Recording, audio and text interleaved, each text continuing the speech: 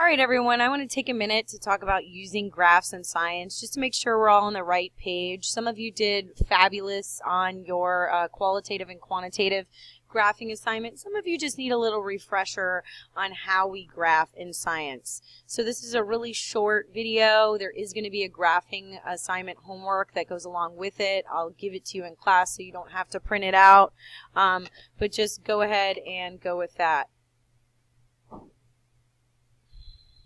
So what's the point of graphs? Why is this important? And it's pretty much because we've got all this data. We've done an experiment and we need to analyze it. If it's a bunch of words on a paper, it's kind of hard to see the big picture. So we use graphs to make a big picture. So we can see if there's trends, if we can predict how things are going to turn out, if we can see if there's anomalous data or data that just doesn't make sense. So graphs display both categorical and numerical data. Numerical data is pretty easy because it's got the word number in it. It's data that comes from measurements. So this is usually quantitative data, okay, things that we can measure. Categorical data, you guessed, are probably things that we group into categories. A lot of times this is qualitative data, although quantitative data can be considered categorical data. Let me give you an example.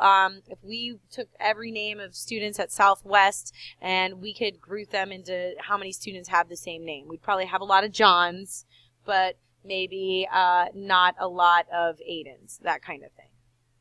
All right, there's different kind of graphs. The one on your screen shows a double line graph.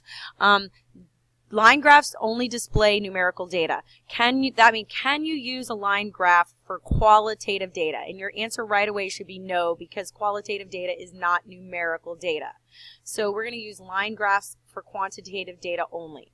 And they show how the dependent variable changes in response to the independent variable.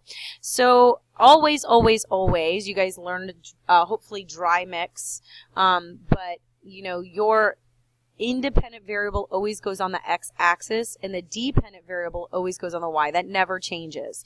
So if we look at the graph on the screen, it shows bacterial growth in 300 minutes. What you can't see, what might be cut off from my video, is on the x-axis is time. Time, always, always, always goes on the x-axis. I should never see time on the y-axis. Why? Time is what is changing. That's the independent variable. What depends on the amount of time is the dependent variable. So it shows on this graph, as time increases, the growth of bacteria increased as well. Second kind of graph is bar graphs. This is for both categorical and numerical data, meaning you can use bar graphs for both quantitative and qualitative data.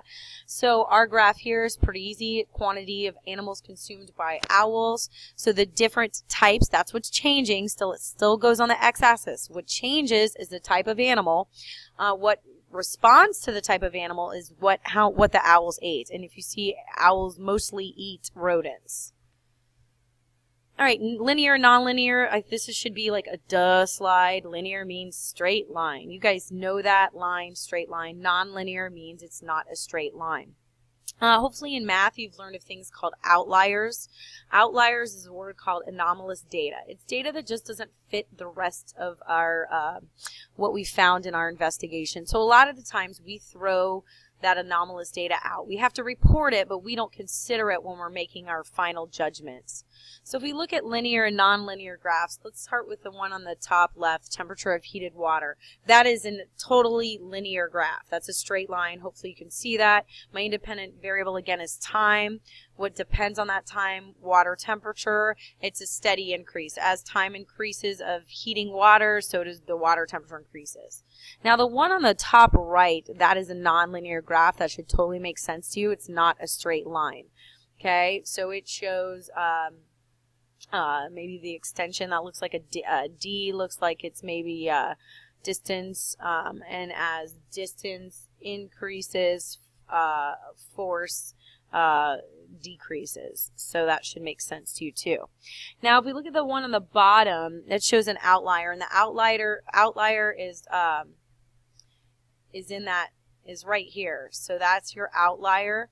That's the one that doesn't make sense. So usually with outliers, it's because something happened, we did something wrong in our experiment, we've maybe you know, some variable has been messed with, And so we do report it, we show it on the graph, but we really don't take it into account when we make our final thing. Now, if you have outliers all over the place, your experiment probably isn't good, and you might need to go back and redo it.